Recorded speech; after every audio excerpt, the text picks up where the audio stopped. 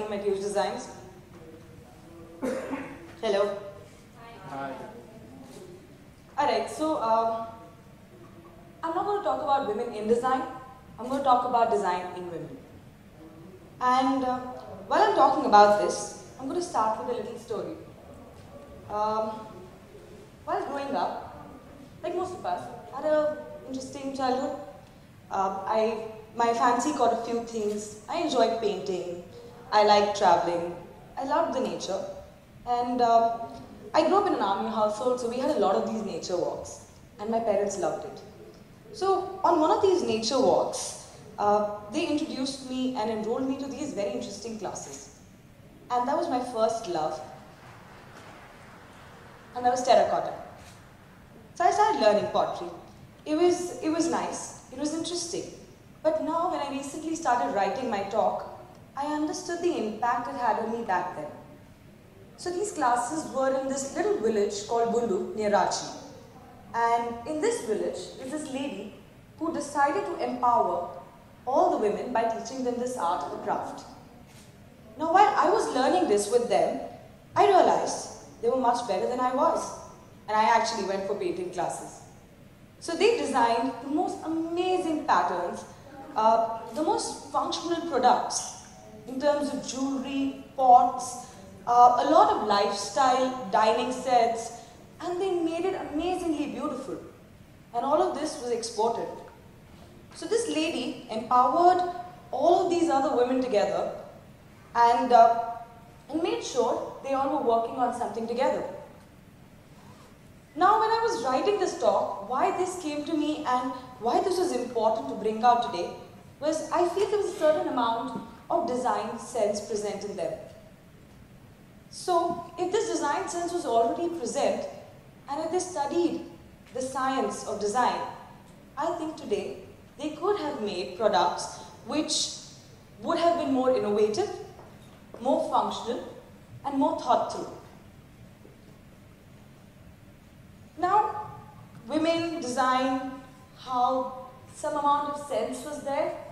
Now let's separate these two. Let's talk about design and let's talk about women. Now first let's go with design. On the most basic level, design is solving problems. Big problems, small problems, intricate problems, all sorts of problems. I found my problem-solving machine when I was way younger. My mom. She could analyze anything, find a solution to my problem by evaluating every challenge in it, the people I was affecting with my problem, and then find me the best solution which made everybody happy. Now with this, I feel that design somewhere was already there in our household. Remember a time when you were younger maybe and you did not like the lunch you took to school. It just was boring. Your mom innovated to make you happy. She came up with a better solution so that you ate your lunch. Then on other days, think of a time where your mom innovated and made a new game for you so that you're busy when she can do her chores. She innovated again for you. This actually can be seen in an everyday situation today also, where our moms have these guests who show up without a notice. I mean, I like them, they're nice people, I want to meet them. But without a notice, what do? Our moms go out there, understand their mental models, go back to their kitchens, their setups, figure out what is the most appropriate thing that they can put out to make the experience of that evening perfect. So there again, she's innovated. Now having said this, I feel this whole art of design is omnipresent in every woman. And we're all practicing it subconsciously for many years. And now, when we sort of learn this, we start practicing it more consciously. Now, when all of these people, our mothers, grandmothers, great-grandmothers, great-great-grandmothers, have this beautiful talent of solving problems, that means it runs through all our gene pools. You have it in your genes, I have it in mine, and we all have it. So as women who are practicing this art subconsciously, when we are learner designers, we practice it consciously. And it is already present in each one of us. So I think now is the time when we need to start exploiting this gene pool. And that's where I want to make this one statement, which is each one of us over here needs to stick to the workforce. We may be aspiring designers, working professionals, or students right now. But only if we want to exploit this gene pool can we add value to ourselves. Because we all have it in ourselves. So let's exploit it. Now, today I'm fortunately seeing a lot more women in my audience. But in the last 4 years, I'd say, 5 years, sorry, I have been a minority in most design teams. To a point where I was literally the only woman in that design team. And now, I have a very interesting question to pose to all of you. Will it affect our businesses today to have equal or more number of women in our teams? And if yes, how? So the number of women at Huge Designs may not be equal, but are more. And somewhere, I've seen how this has changed some bits of things in our office setup.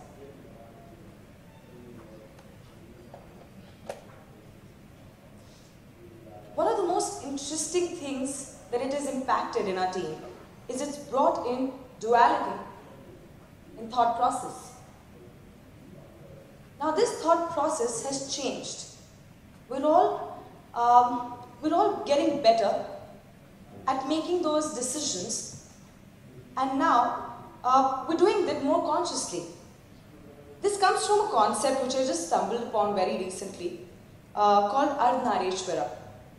It's a form of Lord Shiva in which he's a half woman and a half man, which depicts the synergy or the synthesis of masculine and feminine energies. Now, if there was a concept like this, why aren't we using it already? So, very recently we took a trip to Dapoli together as a team, and we had a little workshop where we were discussing some of these things. And this whole concept of Ardhnareshwara made me think of that workshop. What we did there was we decided to define the profile, define the persona of Huge Designs. And while we were doing this, the outside of Huge Designs had a very interesting characteristic. So I'd go with the outside of Huge Designs has ambition, ego, logic. It's focused, it's detail-oriented, it's active, and it's assertive as a brand.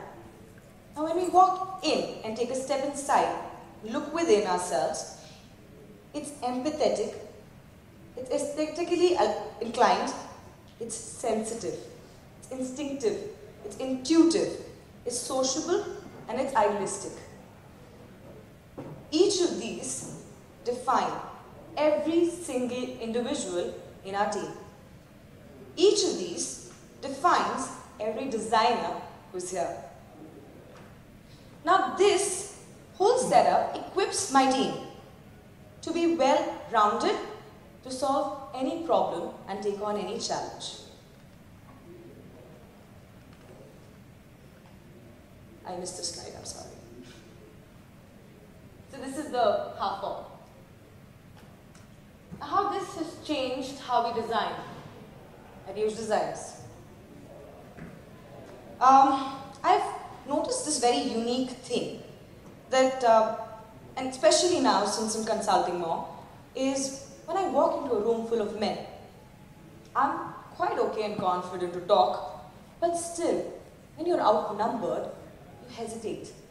You think before you want to be opinionated, before you want to put forward something.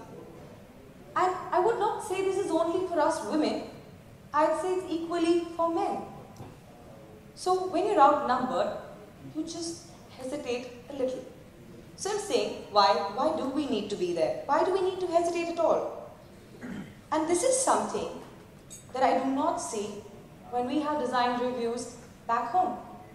When we talk to each other, we have a broader perspective. We've become more liberal. We're open to more new situations. We're aware about the people around us. And this is somewhere helping us creating gender-neutral experiences. I'm sure you all heard the concepts while growing up of either being in a co-ed school, being in a girls' school, being in a boys' school. There was a point in life when I was way younger. I went to a girls' school only once. I went through co-eds. But there was a point where people did send their children more to only girls and only boys' schools. But now, more and more people are open to sending their children to co-ed schools. Why is that? I believe it's because each one of us want our children to have a well-rounded personality. We want that when our son or our daughter walks into an office space, can have strong communication with either gender because of the exposure that they have, because they have those well-rounded personalities. So why not aim for our design teams to have those well-rounded personalities, which is what is going to influence the products, the experiences which we design. So if we really want to move to a space where we have well-rounded experiences, we need to have well-rounded teams. So as designers, we're slightly selfish. We want this and we want that and we want fancy stuff. But what do we all really want? We all want to learn and we all want to grow and climb on those ladders that we've imagined, each one of us having a different bracket of success. How do we do this if we're not going to open up our minds? If we're not going to be liberal? If we're not going to expose ourselves to new ideas, to new thoughts? And that's not going to happen till the time we're in cocoons. So we need to open up those cocoons and get out of those cocoons. Bring out those liberal views. Share those experiences and grow together. Now when I say grow together, I really mean we need to learn to coexist and co-respect. To have that moment when we can grow together. I feel as an organization, as a department, or as an individual, we can only reach the heights of success when we want to share these experiences together. And that's the only point when we can start finding those right experiences for ourselves. So this is what I want to finally bring to each one of you. And right now, yes, in context to women, I have lined this up. But design is an art which is omnipresent. And when we study it, we will make brilliant designers. But before that, we need to consciously start practicing the art and learning the science of design. Thank you. This is the Women Aim Design at Huge Designs. Any questions? Yep. So you talked about having women designers, women and men, the design being broader, a certain duality. Yes. Can you give a specific example how this duality helps you in building a roundabout experience? Alright. So let's talk about the most simple things at work. If it's an all-boys team, right? How do boys behave? All of them together. The bunch of rowdies. The hooligans. Okay? Wait. Come on. Even in a... But I'm going with the most basic, stateable thing that, those are the most instinctive things that are there. You add a woman to the same mix. things calm down a little. You know it. You're agreeing with me. I can see it. Yeah, go ahead. Well, the thing is that I've been hearing this women in design so much from the morning. Correct me if I'm wrong. I feel the way it has been brought out today, it feels like women are some socially oppressed classes in the designer section. And we need to really uplift them. Design is gender neutral. It should be user specific and user oriented rather than gender oriented. And what you're talking, that it's true that women by birth have that empathy in themselves. But if we as designers can teach men also to inculcate that empathy in them, we will have more as a holistic designer rather than having, bringing in male designers and female designers in the society. It should be designers. Because if we as designers also don't stop bifurcating male and female, and it should be more like user and empathy, right. we won't exist only. That's what differentiate us from other people in other professions like doctor or engineers or MBAs or any other thing for that matter. I want to add and balance this whole conversation out a little bit. I'm an entrepreneur. I have also around 40 people in my company. Before this, I was in IT. I was managing a group of around 200 people. And when I was hiring for people as a business person, and not out of saving somebody from oppression, I always found value in bringing balance to each team, not just the 100 people I had, but I would actually systematically make sure that there was a balancing energy in the team. And because what happened is, and her point is really, really valid, you try to hire 50 freshers and put them in development, and you have no women in a team of 6 people, the energy is very different. Let's just not deny it. I am not trying to stereotype men, but that is what happens. There is a certain amount of patience that comes, there's a certain amount of decorum that comes, there's a certain amount of creative focus that comes compared to achievement focus. Because guys are very, we are trash. We just want to get things done. So, my point is totally onto the same thing. So you're saying everybody. Alright, one sec. I just want to go back to one thing that I said earlier. I didn't say at any point that as women, I want to put myself down, because honestly, I'm standing here because I am a woman, I'm really proud of it. Yeah, but when I said the point about use designs, as when you're on the outside, we're keeping the qualities of a man, which may vary in different percentages in women and men. I am a complete tomboy, so those percentages vary for me. But when I'm talking about my brand and I'm talking about my team, I'm saying I want to use both these qualities that are masculine and feminine to make the most interesting changes, to innovate with the right perspective. I do not want to make sure, I want to make sure rather that we have gender neutral experiences. So my focus in my entire talk was only to derive gender neutral experiences. Now that could be a product, that could be a software, that could be designing anything under the sun. And in terms of the whole section of women in design, I want to bring out another thing. There are a lot of women who are very strong-minded and put their hand up and say, you know what, I'll do this. But they're not enough. And this is a beautiful platform for them to stand, take this opportunity and say, I want to do it. So.